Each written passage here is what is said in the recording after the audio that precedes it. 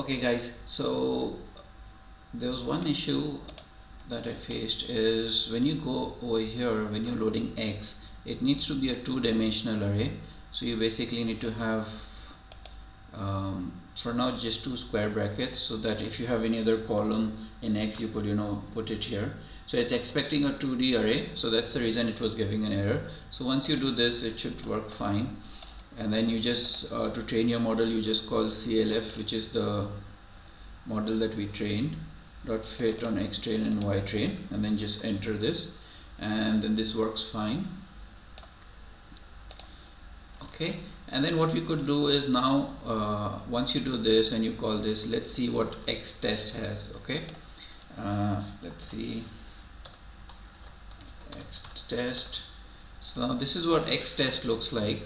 Okay, and now we're going to ask our model to use this X test and predict what the salary is. Alright, so to do that, it's very simple. What you need to do is just call CLF dot predict X test. So that's the method, and then this is what the prediction is. Okay, we already have the data where we know what the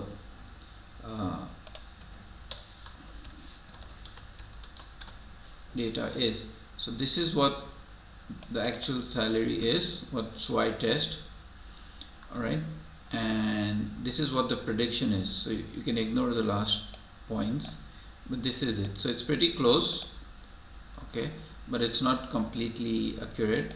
So this is 74,000 something, and then it says 66,000 here, and this is 53,789, and it says 60,000. So it's close, but it's not perfect.